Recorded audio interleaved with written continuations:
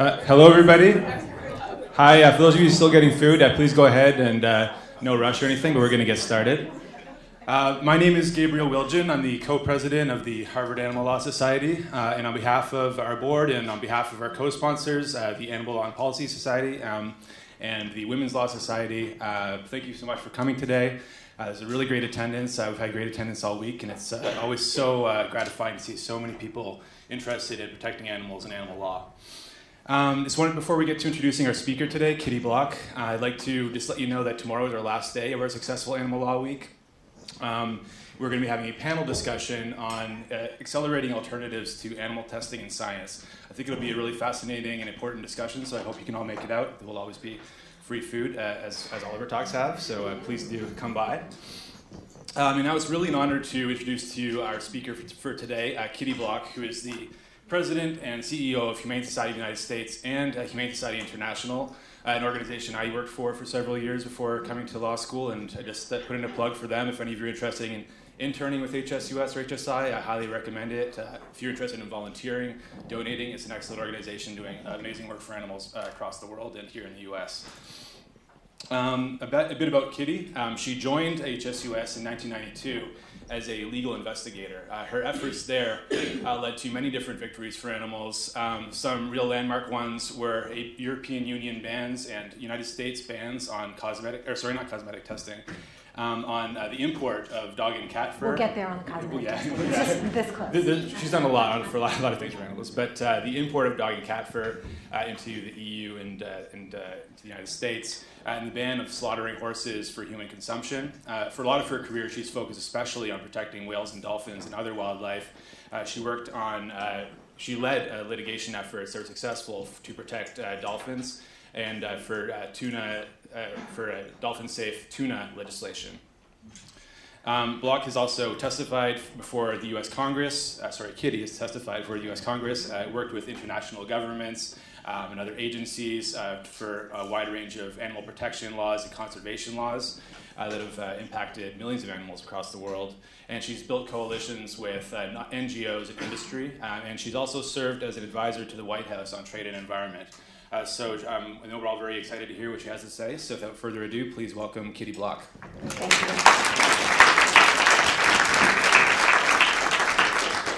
Well, thank you for having me today, and please leave some food. I'm getting here afterwards.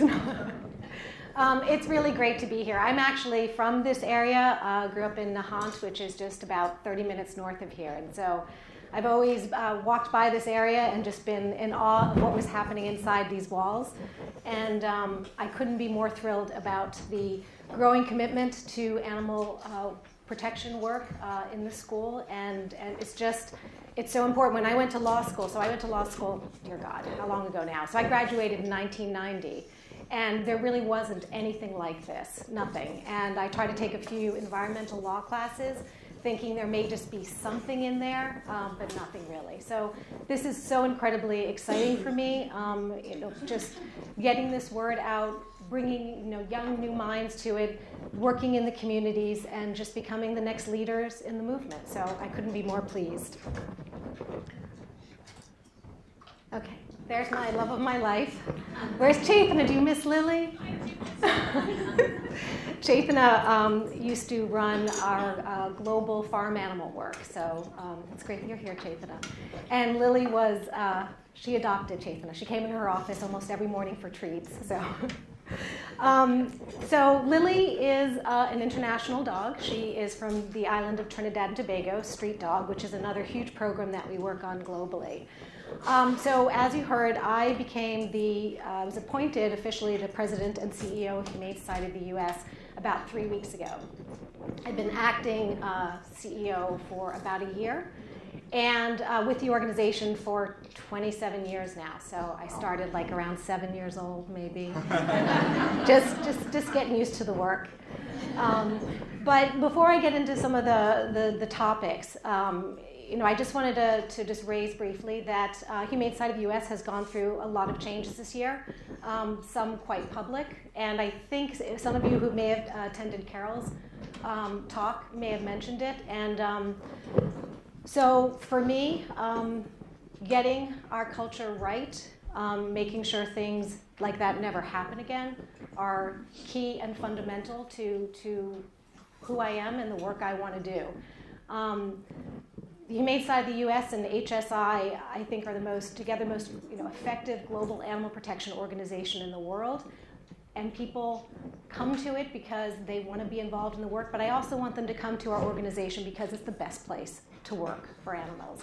And so for me, that has been key. I've done a lot of work with our culture, bringing in outside experts, embedding themselves in our organization for almost a year now, governance work at our board, and a reconciliation process, truth and reconciliation process for the women who came forward. So a lot of work that happened this year, work I'm really proud of, work that has not been easy, but it was necessary, and I'm happy to say we did all of that while we continue to have great victories for animals. We are an incredibly mission-driven organization. It is what we do, why we do, and sort of brought everything together this year. So, okay. Just briefly, because I always have to have a picture of my mom. I had the good fortune of being raised by an animal advocate. She really taught me not just to love animals, but to advocate for them. And so, she used to drag me to anti-fur demos and in New York and in town, out in front of Wonderland Dog Track many years ago before it closed, thank goodness. But it really was great to have such a strong role model. And we always had a pack of rescue dogs and some injured birds that we would always nurse and bring back to health and release. That's my daughter. There's a little self-promotion of my family. So that's Next Generation Advocate. She's actually, this is many years ago, this is when we were in front of the Chinese embassy. And she's actually looking at universities now. But I just showed that picture of my mom and my daughter because for me, animal protection is a way of life. It has been in my family, 3 generations of women working for this cause, and I'm proud of that. So as was mentioned, horse slaughter. When I started in the Legal Investigations Division, my role was really to make sure we were doing the investigations legally. I wanted to do the basic work, eavesdropping, trespass, all these things. And the work that we did, looking first at horse slaughter and other issues, I realized that this really is something you can't focus on just in one country. And it really brought it home because the work we did as part of this investigation was we got the U.S. slaughter plants shut down through the appropriations, which means that there wasn't any money for the inspections, so they couldn't operate. That didn't shut it down, though. So U.S. horses were then loaded up in basically cattle cars, and they went to Mexico and Canada to be slaughtered. And so for me, it really was a wake-up call that you don't want to shift the problem. I mean, you certainly need to do important work wherever you are, but you have to be mindful of what it means on a global perspective. Are you really ending it? Are you moving it? Are you not really tackling the root causes of it? So about, I guess it was 1995, I started moving into the international space, and HSUS had incorporated Humane Society International. And so in the beginning, we were really sure what we were doing with it. We didn't have any operations in any countries. What we really did with it was look at, I'm sorry, and I'll get back to dog fighting, but. Can you just let your microphone run a little bit if you're doing the recording? Cool, great. Okay. Nothing about my shirt, just the recording you're worried about messing up? Okay. And so what we did as HSI is we looked at the global international agreements. And so we thought that would be a place where we could really get to as many animals to protect in the varying countries around the world. So the first global agreement I worked on was the International Whaling Commission. And in that body, there was when I started, about 40 countries. I think there's about 80 plus in there now. But it really looked at measures that if the body decided to protect an animal, then all the countries, supposedly, had to abide by it. So as a young lawyer, it was pretty heady to be negotiating with New Zealand or, well, Japan. No one ever negotiated with Japan. But some of the other countries, and really getting strong measures. And that's when I started working with colleagues from around the globe. and seeing them lobby their governments. And I realized that I had influence with these other countries because they got to know us and they knew we could provide the work. But you really had to be from the country to really move your government in the right direction. So that really started us thinking about, well, how do we expand? How do we really affect animal protection in countries? You can't just come in, you can't swoop in. It really has to be homegrown. And there are so many great people doing this work around the world. So it really started us thinking about how do we build capacity with other groups. And CITES, I don't know if Nathan, if you've ever been to CITES, but I know IFAW is really active in it. CITES, again, is one of these international global bodies where a lot of lawyers and scientists, NGOs from around the world come together to really focus on protecting certain species from a whole host of wildlife trade ills. And just to see the power when NGOs come together, we formed something called the Species Survival Network, which again is really harnessing the power of NGOs working around the globe and getting them to focus on issues and lobbying their own governments. And so that's been an incredible effort, and that covers basically all the wildlife species that are traded internationally. So it's an incredible opportunity, especially for lawyers. This kind of work, I mean, it's not something I thought about when I was in law school, but this kind of international treaty work is really exciting. It's sort of groundbreaking because you're making these arguments at a global level and working with countries equivalent to their state departments and else. And the other nice thing about it is a lot of these delegations, like for CITES, it has 190 plus countries. Some of them are really small. And they have one or two people in the delegation, so they can't do the work. So if you start working with these countries, you're doing incredible legal work for animals, from a position of another country. It's really exciting, and it's something that if people have an opportunity ever to go to, it's really worth it. Jathan, I think you helped me put this map together. So we decided we really needed to expand, that more and more there were hardly any issues, the big fights, the big issues that were wholly solvable in any one country. And so rather than act like the US is the center of the world, really see where else other great organizations were doing work, how could we build capacity with them, how can we find out what are the gaps where they don't have some of the expertise that we have. And so we really started a hard look at the globe, and you can see where we are now. It's really incredible, the expansion that we've had, and really in the last, I'd say, 12 years is when we've started. And we're part of I think we have about 10 more countries in the next 2 years. It was an ambitious program, an ambitious plan, working with some philanthropy and donors who want to see the work expanded. And when I say that, we don't really hire any expats. It's really working with the people in the country.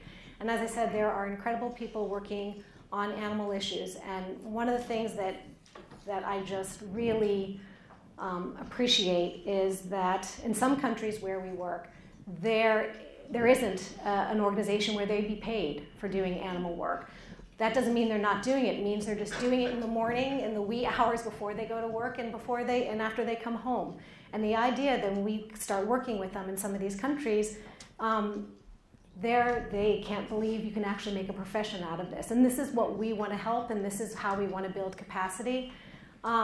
We've had so many offices that have just done incredible work. I mean, India, I think, is one of our most successful offices where they have incredible legislative victories through the courts on all the issues, on factory farming, on cosmetic testing, on so many of these issues. So it's really been fantastic to see this growth and expand it. And if you've got people working around the globe on these issues, that's when you start really, really making the lasting and meaningful headway.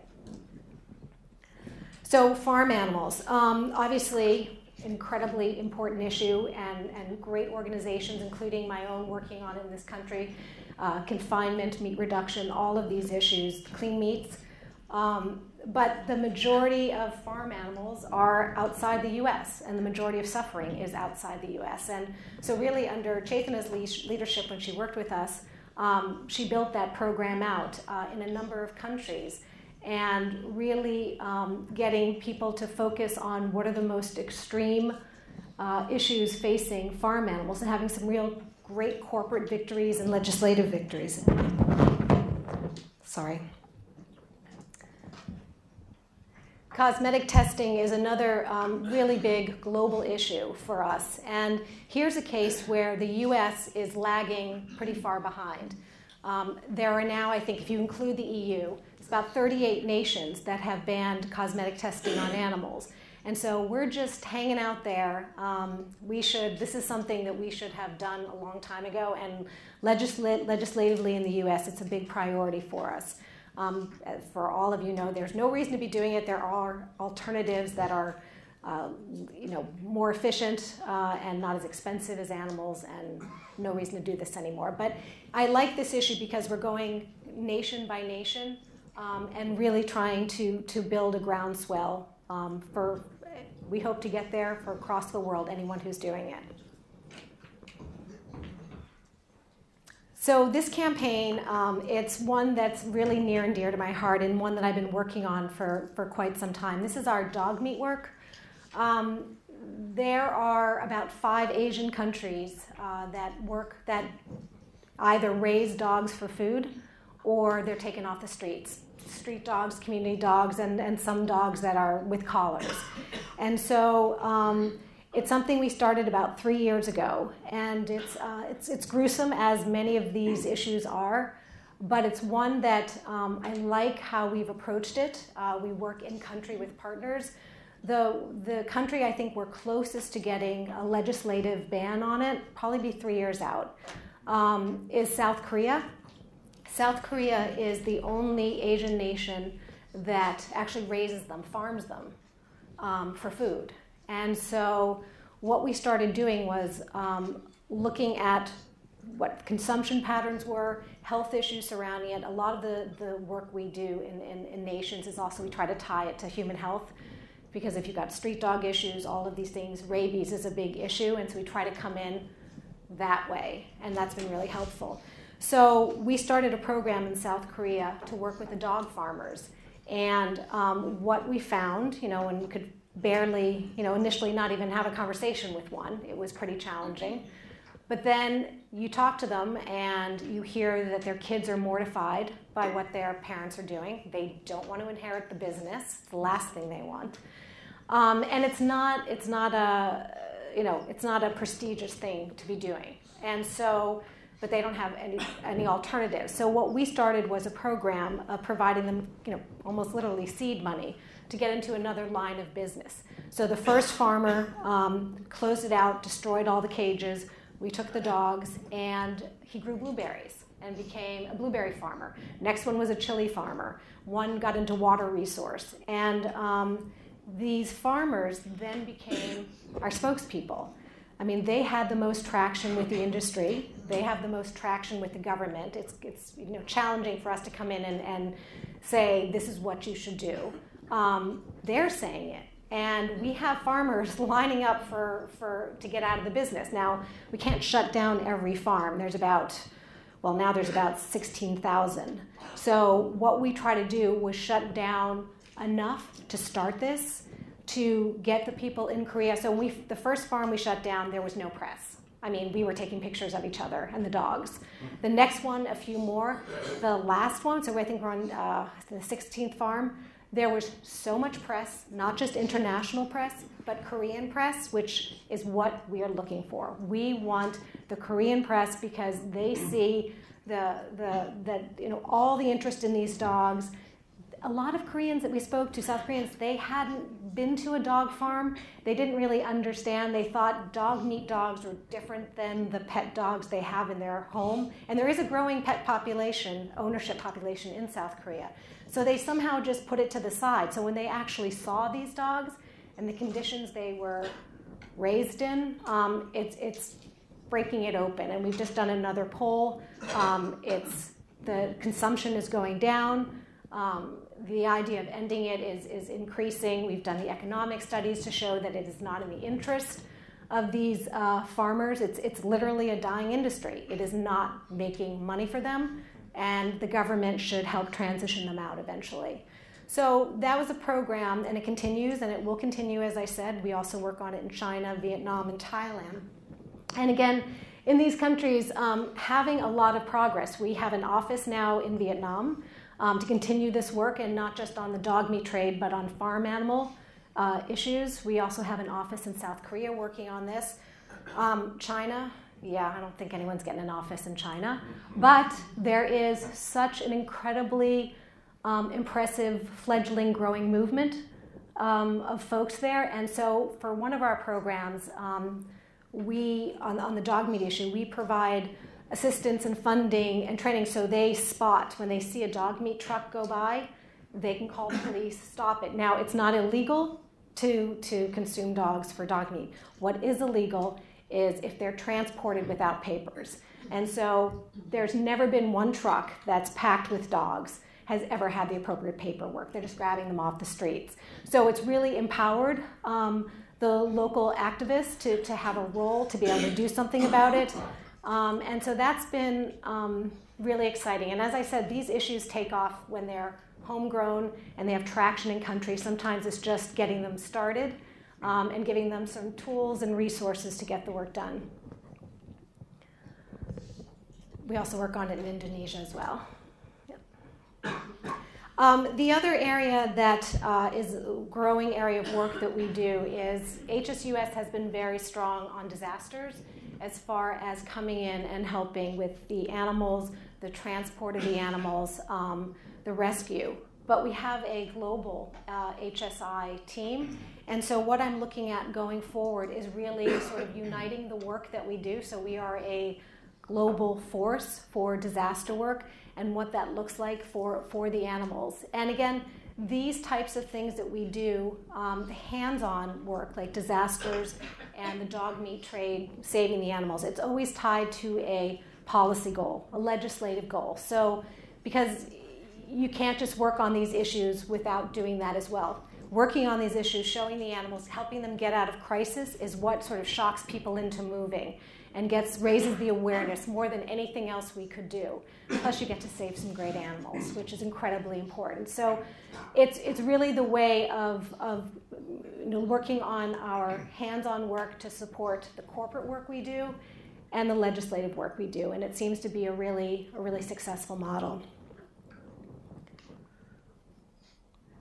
Let's moving forward slide. So as I said at the outset, in my new role, as having been the HSI president actually for only 4 months before I got pegged to be acting CEO of HSUS, is really to unite the work. I do not believe that you can affect any of these big issues without looking at it globally. We are a global community. Commerce is nearly instantaneous communications. People are communicating all over the world all the time. And these animals, the industry is in all these other countries, and we need to be. And we need to be as coordinated and as collaborative as we can, because, again, these issues are intense and severe, and we need everybody operating together and working on them. So that's how I plan to move HSUS forward. And as I said at the outset, also doing a lot of good work to really build and support our culture so we are a safe, great place to work for animals. So, thank you. Thank you.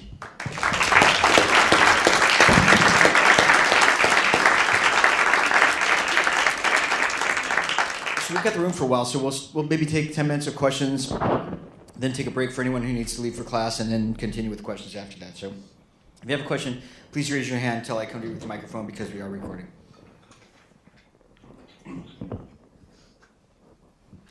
I'm really interested in greyhound adoption, and since greyhound racing is ending in this country and in first world countries, lots of greyhounds are being sent to second or third world countries like Argentina or Asia.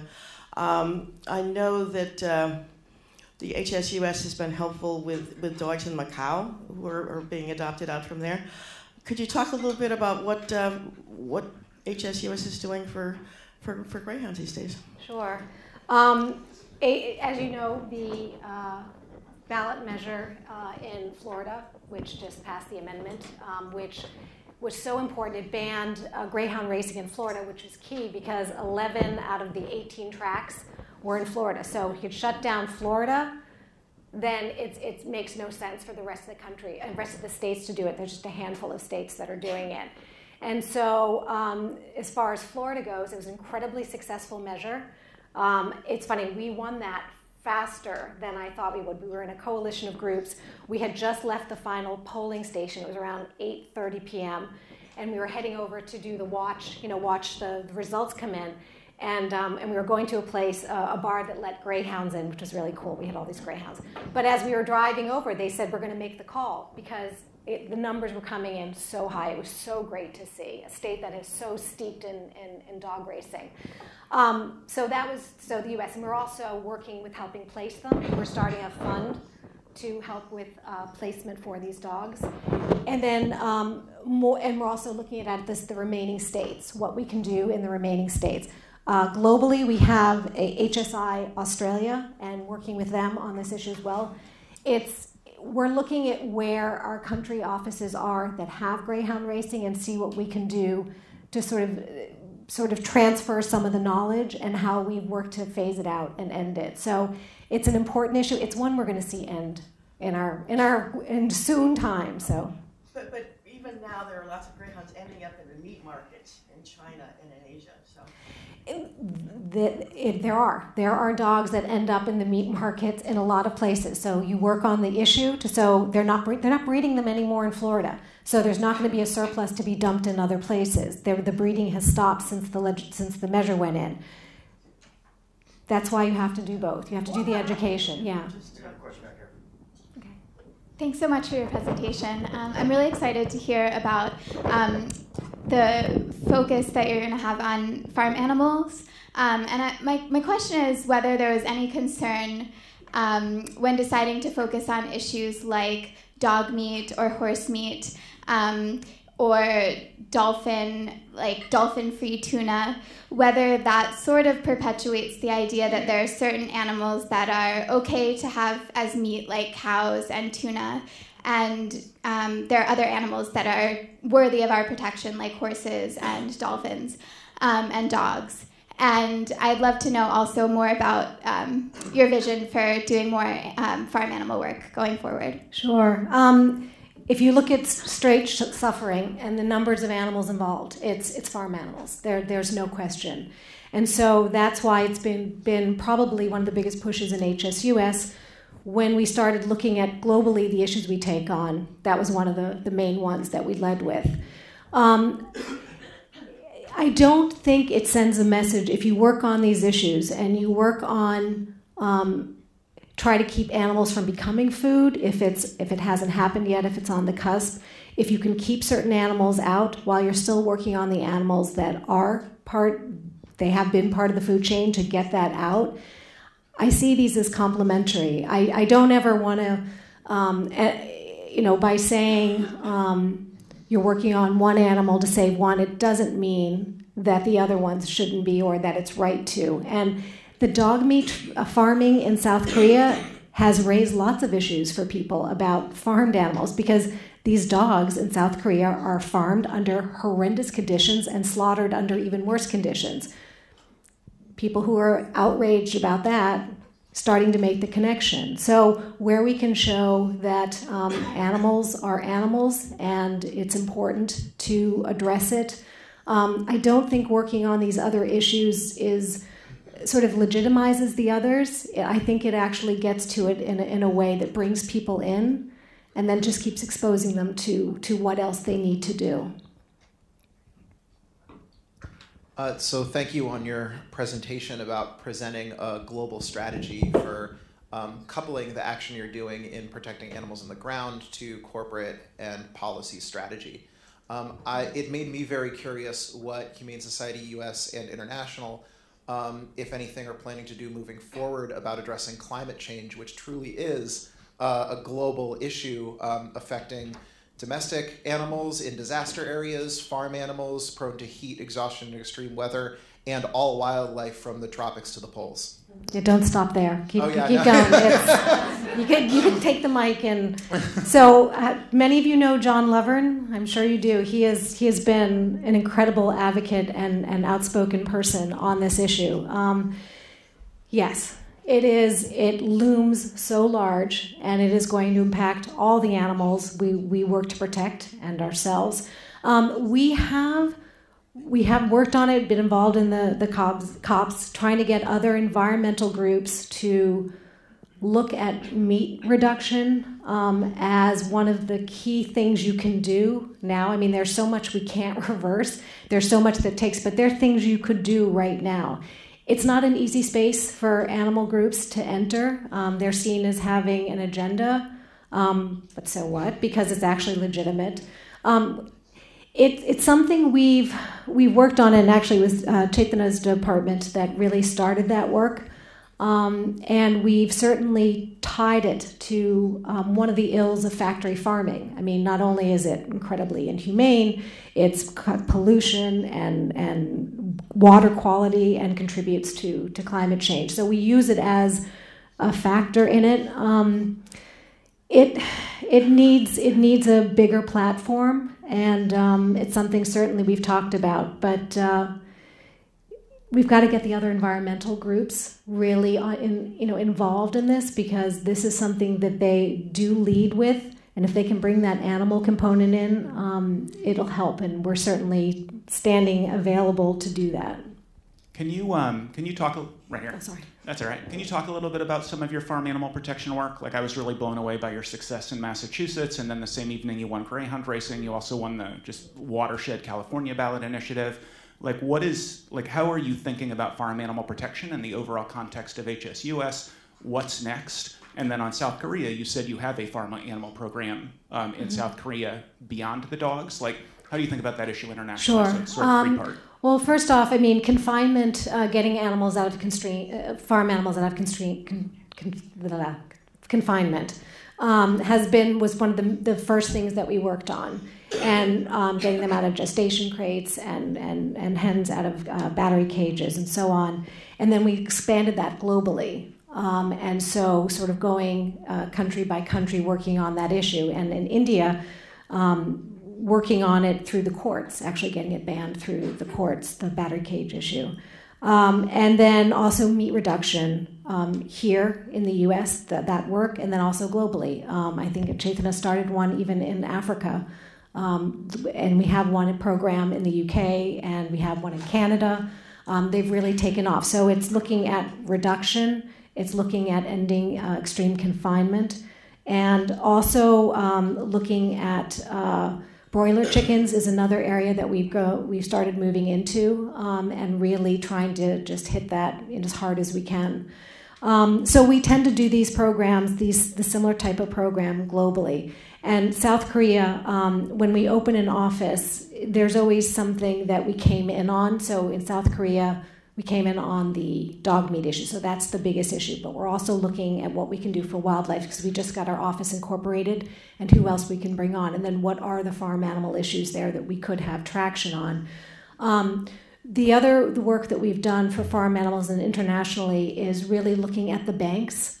So the World Banks, they fund a lot of this, and so really getting in, trying to work with them, trying to show why this is really not sustainable, viable, and it doesn't really help the people in those places where they talk about how great this is going to be if they get a huge factory farm in and they get funding. So it's really looking at a lot of different components of that and continuing that work. So the ballot measure in California, that was phenomenal. It really was one of the strongest measures everywhere. And so we're looking to see how we can reproduce that in other states, maybe without a ballot measure, because those are tough and expensive. But get enough momentum, now look at more of it just legislatively if we can do it that way. Could you flip back to your globe, your map of the world? Would that be difficult? If it is, I apologize. But No, I'm getting there. That'll help. There you go. So, go back one more. So I wonder if you could comment a little bit about the strategy for being really the biggest global organization. Looking around at where the offices are and where the reach is, you have offices with tremendous amounts of additional regional coverage. Gaps in the Middle East is the gap that stands out the most.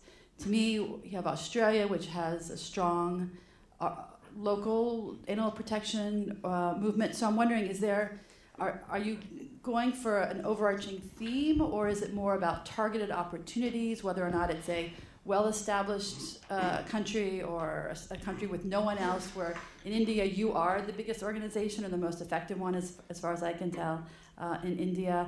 What's the strategy, and is it something that can be articulated, or it's still in the works? Because I know you realized that you had just taken over HSI not long before you took over. Right. HSI No, I was as well, working so. in HSI, so I was part of the problem Part of of it. where we ended up. Yeah. No, I didn't say it was a problem, but it's you are the international organization, so how you choose to deploy your resources has effects, trickle-down effects, Sure. effects to other smaller organizations. So I was curious what the philosophy or Sure. strategy is. So it's an evolving one. I'd say in the early days, when I first started and moved over to the HSI side, we had Canada and the UK, and they really were just more fundraising offices than any program. And then being young and scrappy and not sure what made the most sense, we started working with a lot of different people, building capacity through these international meetings. And it really was sort of finding these people in country that was a lot of it, because if you knew you had someone really good that you've met, and if you just invested in them and helped them, they could really take off. And so it was a little bit of that. It was a little bit of the country itself. Like, is there just a huge gap? Nobody's there. Is it one of the areas that has like the most factory farms, or whatever it is? So we started really honing in on what made the most sense for us. And now what we're doing, which I think makes the most strategic sense, is we have offices that we've incorporated in certain regions, and then do work around it so that country office like India could be the hub for Sri Lanka, and the street dog work we're doing in Nepal and Bangladesh and all of these other things. So trying to build areas where they can support each other. It's not perfect. It's still, there are a lot of gaps, and you mentioned the Middle East. That's an issue. That is a hard place to do work for animals. China is one of those, but we found our footing in China through our partners. We will not incorporate there. It doesn't make any sense, but it makes sense to support the fledgling animal protection movement. We're looking for openings in that area in the Middle East, but it's hard to say, but sometimes if it's just not ripe, you could spend all your time just trying to open the office and not really advancing the animal issues. So when we look at a country, we also look at what are their human rights laws, what are the other, because animal protection is sort of caught up in that. And so if they don't recognize even the most basic, it's very hard to get work done. That doesn't mean we don't have some partners that we do try to support from time to time, but we have not moved into the Middle East yet. Do you do any work with ocean animals besides dolphins and whales? Because overfishing is a huge problem in some areas, and it's something I feel very strong about. Well, I'm glad you do. Can't wait to see you later when you want to sign up for a job with this. Yes, overfishing, it's extreme in so many areas. I mean, they fished out the oceans in so much of the world. So we have worked more on the species, turtles, whales, dolphins, sharks, as sort of the way to galvanize people around it. But we've also worked on the fishing method, the longliners, the trawlers, and the pathetic thing is, a lot of these countries, because of the strength of their fishing industry, they are blaming the marine mammals for wiping out the fish that they compete with for food. So we have a double problem that we have to work on, and we do work on that issue. But you're absolutely right, overfishing is just huge problem. People have to wake up to it and understand it. And the health of our oceans and the fish in the it's so vital to the survival of all of us. Okay, we'll take a quick break if anyone needs to leave for class. We'll give you a minute or two to do so while I walk over to our next question. Let's get 1 second.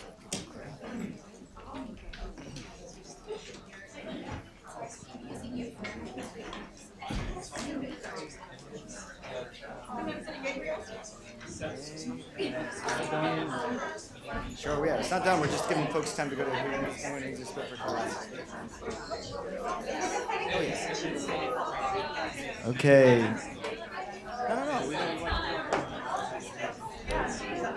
Okay, we're going to keep going on with the questions if folks are telling us.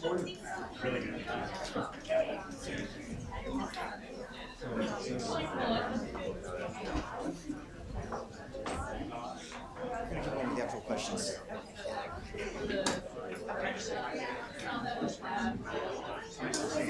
Should be around afterwards. All right, so we've got our next question here. So, thank you for the noble work you've done. I don't know if I heard wrong, but talking about animal agriculture, I thought you might have said that we have some of the better systems compared to other places in the world, and I am aware of the ag-gag laws. I thought that Europe and the EU had better, more progressive systems, so I was wondering if you could speak to that a little bit. And just on the side, your philosophy about, stores like Whole Foods kind of lulling people into thinking that this is humane, happy meat. And might that be counterproductive? Because then people kind of think, less with their conscience. So thank you for pointing that out, and I hope that wasn't what I meant. No, our systems are not more humane. I was saying the majority of farm animals that need help are outside the U.S., and there are many countries that have much more humane systems, the EU, for instance, and some of the other countries we work in. The U.S. there's a strong agriculture lobby here. And so there's so much work that continues to be done. It actually is the corporations, the corporate work that is leading it, not the legislators here. State by state, we have more of an ability. Federally, it's really hard. And your question about Whole Foods and their GAP standards, I do think it's important for there always to be an effort to move to protect farm animals and alleviate their suffering. I think that is just an incredibly important thing to do, and never stop trying to do that. I also think it's incredibly important to do the work of reducing meat consumption, and I don't think we'll get to the day where the world will be free of meat. So what do we do for the animals that are caught up in these systems? And that's why I'm really comfortable working on the issues of getting them out of confinement and doing these things. And so corporations, I don't know if it, I think it's a good thing when corporations try to do the right thing. Greenwashing obviously is a different issue, but if they have put some serious work into it, and I think originally the GAP standards did. I'm not sure how effective it is now. I think it's still working on that as there's been changes at Whole Foods. But I think it's important to keep moving in the direction of alleviating the suffering of these animals. Hi, thank you for the talk. You mentioned cosmetic testing, and I'm wondering if you can expand on your vision and any strategies that you may have going forward on tackling other issues in animal experimentation, so beyond cosmetic testing. Sure. Well, cosmetic testing is the low-hanging fruit. That is, it's very hard for people, other than the U.S. legislature and corporations, to defend that. Pesticides, and keep moving. You're not going to get it all at once. So just keep moving it as far along as you can. And hearing some of the work that you all are doing, I guess upstairs, and the focus of the roundtable that you've had, I think that's fascinating. And I don't know if you want to mention that, but it is a really. Tomorrow at 12. It's a really exciting idea about how to really tackle this, and I'm really pleased to hear you guys are working on that, because it takes a lot of great minds and good strategies to do this. So, thank you very much for the presentation. My question is back to talking about the species-specific meat bans. The question is whether there's any evidence for or against a sort of substitution effect, where if you say today this country, say can't eat dog meat, does that just lead to more consumption of other species to fill the gap, for example, or is that just not the case? I'm just curious what you may or may not know about that. Thank you. Thank you for the question. So in that case, we do know, and just so. When we transition dog farmers out of raising dogs for food, they don't go into any kind of animal agriculture. That is absolutely a non-starter for us. It has to be something humane, crop growing or something else. In the case of in South Korea and in most countries that we've looked at for dog meat, it's not a main staple. It's in South Korea, it's baknel. It's during a couple summer months because they think it helps people not be so hot in the summer. It's like some crazy myths around this stuff. So it's not shifting it. Again, that is, you don't want to compound a problem, you want to try to address them. So we do try to look at these things holistically. It's not a mainstay, it's something that's ripe for movement.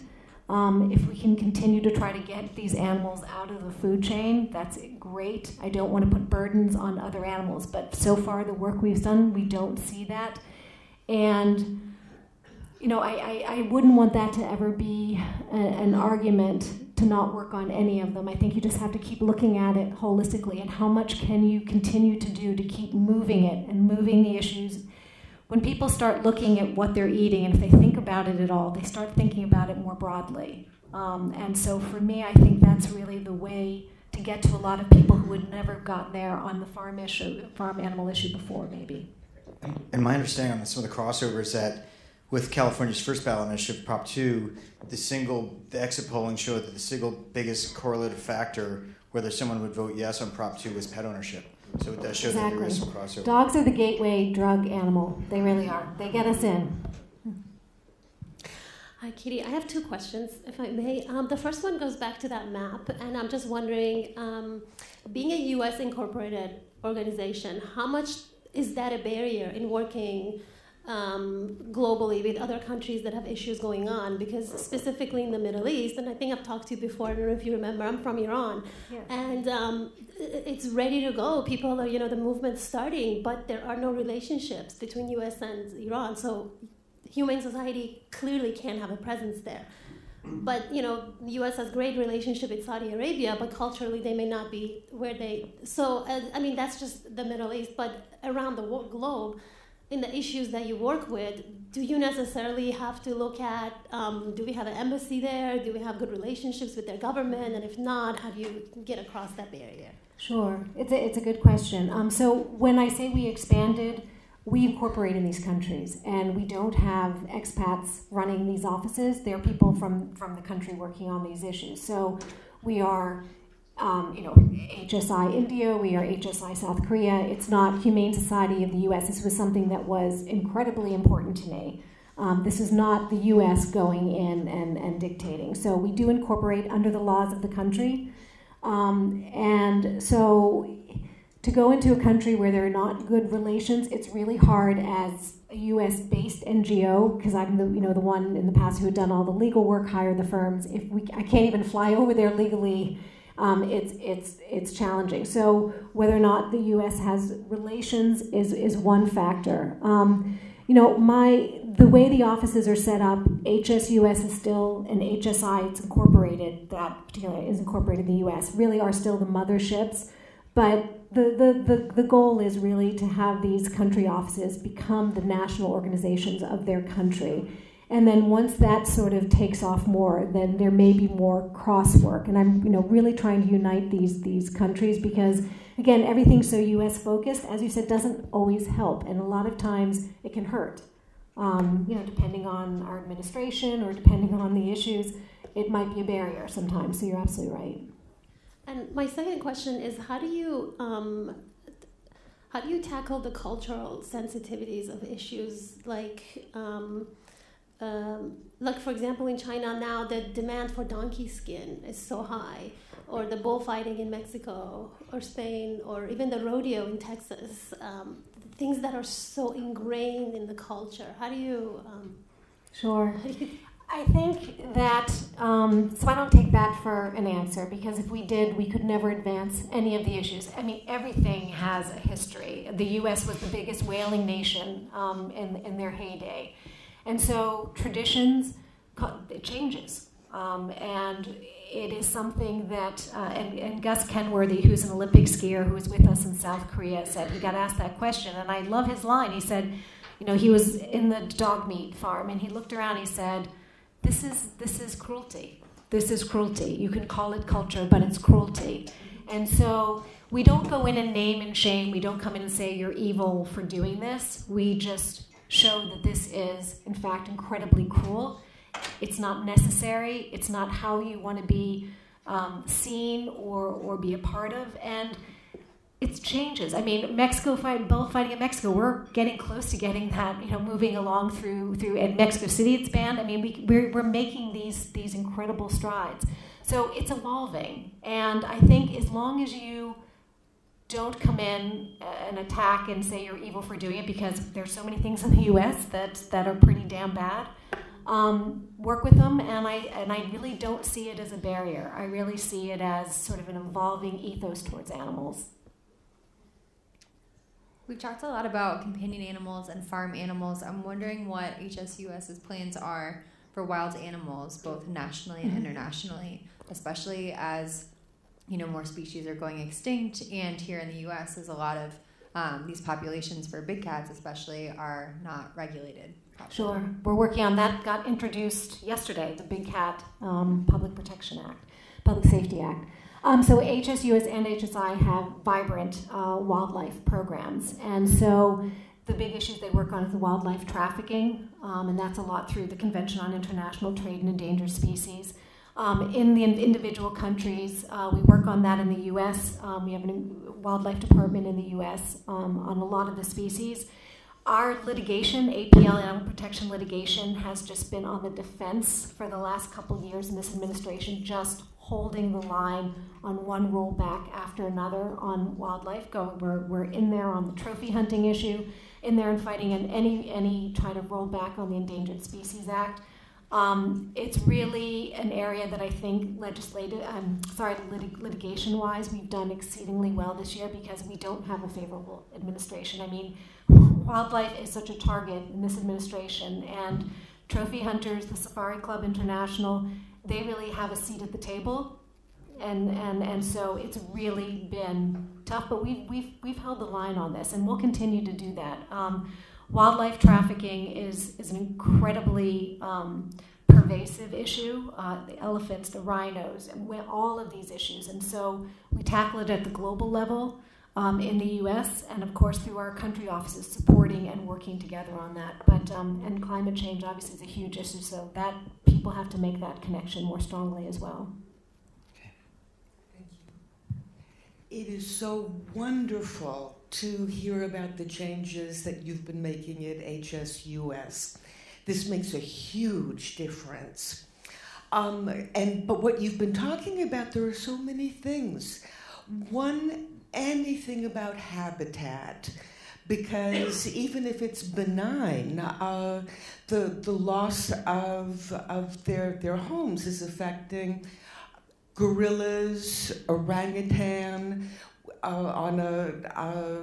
Jane Goodall talks about how the Gombe is just shrinking, and there's now becoming a lot of negative chimp-human interaction, which gets a lot of headlines, but it's inevitable. So I'd like to ask about habitat.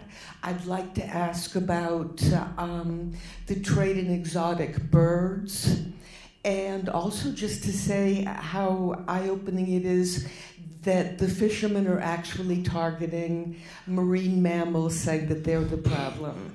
90% of all of the fish in the sea, we learned a couple of weeks ago, is now gone. Again, thank you so much.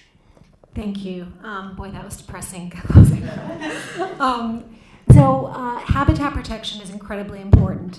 It's something HSUS has done. We have Humane Society Wildlife Land Trust, where we have several hundred properties. And what's unique compared to the Nature Conservancy, say, is that we don't allow any hunting or trapping on the land. So it's a program that we have. It's been going on for about 20 years. I think what makes, we have all those properties and we'll continue to caretake all those properties.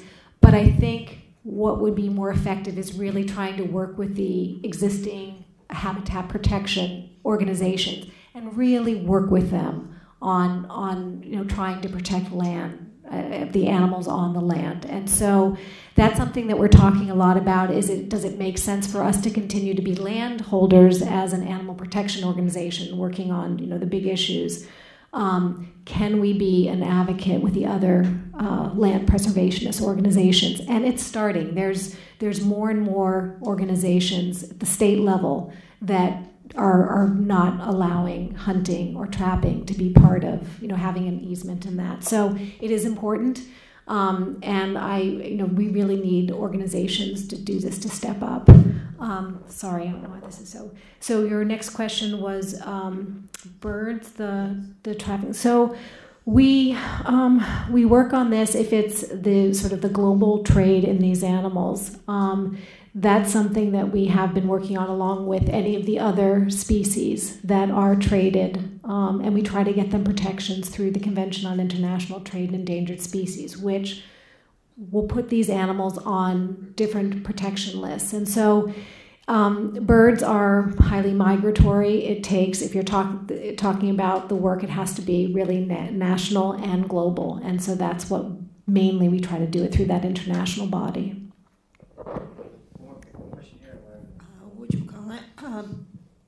I assume that a lot of the foreign factory farm meat winds up in the fast food industry in places like Costco. Is that true? And also, I was wondering, does the United States actually have more factory farms than foreign people do, but you just aren't able to prosecute them?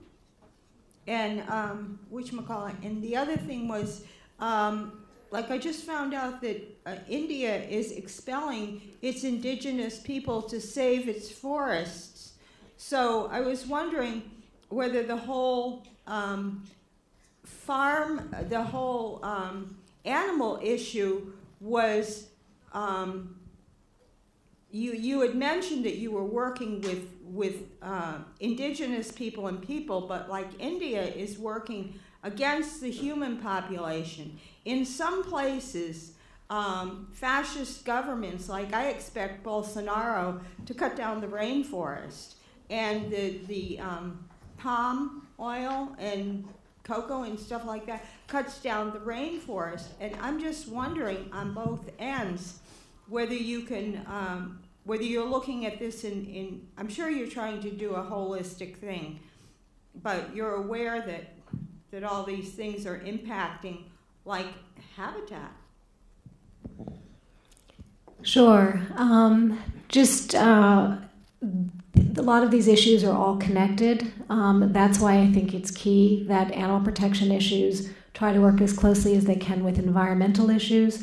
And human rights issues do directly impact on animal protection issues. And so for me, it's not just about uniting our work and making us a global organization. The more we can have alliances with these other groups and not be at odds with each other, or then that's really the only way to tackle all the things that you're talking about. But you're absolutely right. One last question over here. Hi, thank you so much for your presentation and your work. I'm wondering about youth education as a strategy. It's been really successful with wildlife trafficking and poaching and the dog meat industry. Wondering if that could be applied to the U.S. and farmed animals and. Sure. It's a good question. We have been involved in humane education, and some of the laws that we work on in other countries, for instance, in Guatemala, we got the first animal protection law, federal animal protection law. In that, we also got mandated humane education for elementary schools. And so to us, that's a really exciting way to start just getting at the children, which obviously it just keeps gaining in benefits. We haven't really focused on humane education as far as farm animals in the U.S. The work has been really more corporate driven, but it's an interesting concept, and I think that it's more and more in the media, more and more in the press, and especially as you have these big ballot measures. So it's an interesting idea.